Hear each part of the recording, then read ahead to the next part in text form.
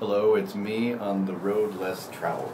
I am, this morning I talked with my nephew Andrew, and we were talking about childlike faith. And Andrew is my oldest nephew, and we were, in talking about childlike faith, it brought up the person of Luke, my youngest nephew. And the interesting thing about childlike faith is it isn't imprinted. A child isn't imprinted with all of the negatives that we bring to life as adults. And those negative imprints in our lives cause us to think about the nuts and bolts of how the Ferris wheel, Seattle's great wheel, is put together. And so we worry, I do, about, holy crap, I'm at the very top of the wheel right now, looking down. And what if this was the day this thing went really bad and its poor engineering came out? Over there's the Space Needle if you look in that direction. But anyway, coming back to Luke. Well, the reason I'm here is because I wanted to do something today that was childlike in faith. I wanted to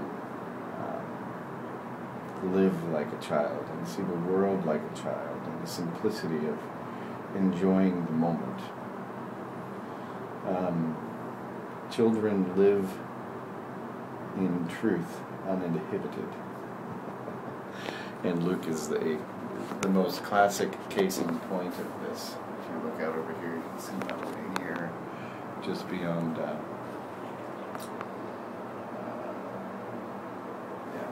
anyway, that way, but we're moving again. But Luke said to me once, in his childlike simplicity, Uncle Joel, you really should lay off the food. And that was a childlike statement in honesty and purity of truth. And you know what? He's right. Anybody who knows me knows that's true. Joel, you should just lay off the food just a little bit. And so, anyway, so this morning, here's where the story leads. This morning, in the Kimpton hotels, they let you pick one thing from the honor bar for free, essentially. And so I went past the food. It was behind the intimacy kit and the pop chips. There was a box of cards that were created by kids from the Ronald McDonald's house. And I thought, you know what, Luke's right. Joel, I should lay off the food. And instead I decided to grab for those cards, which I decided I would write words which are food for the soul. I want to use each one of those cards to impact, to feed the souls of someone I love. Anyway, I'll switch views so you can see what's behind me. It's kind of cool. Anyway, let's look at this. So Luke, this is for you. Today I am on the road less traveled, living with the simplicity of a child. Anyway, it's beautiful. It is amazing when you stop and just breathe, and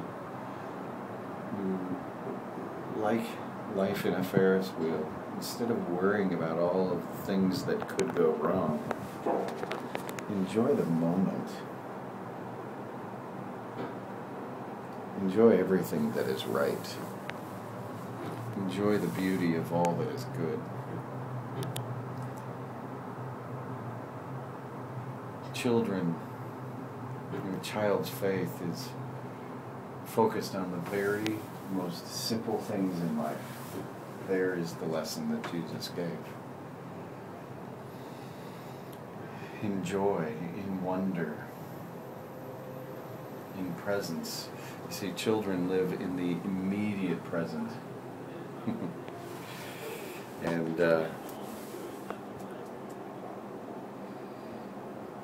they aren't distracted by all the worries of tomorrow. A child doesn't think, what are we going to eat for dinner when lunch is next?